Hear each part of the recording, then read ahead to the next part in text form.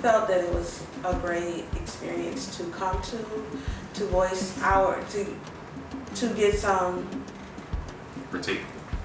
Yeah. Positive critique. Did you think it helped you? I think it did. It opened us up a little bit more with like-minded people, because you can't talk to anybody about these things.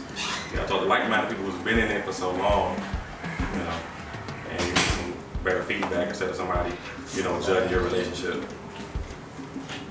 It was a good experience. It was very informative, and we enjoyed meeting like-minded people. Well, it was very interesting. I learned a lot. Some of the things I really didn't know about.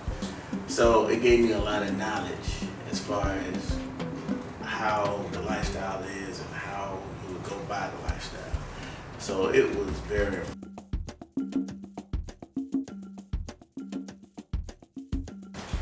Absolutely. It made the approach, or getting ideas to approach differently, much better, so that it could be happening. Yeah.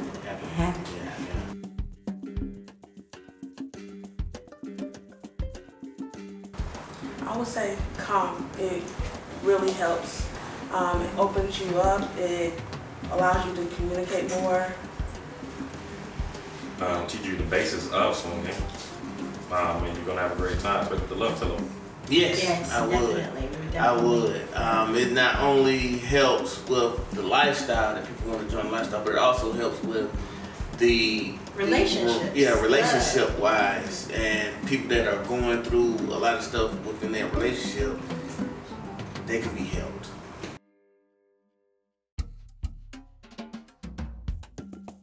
Well, I enjoyed the pillow game as well. We were able to see, what the different things that we enjoyed about one another secretly. I enjoyed that too. The open forum where we was able to openly express how we felt, ask any questions, and get your advice on how to amend the issues that we're going through. What was your best moment? For me, I did like that love pillow situation where she was able to actually tell me a secret of her that I did not know about. Awesome. So now I know.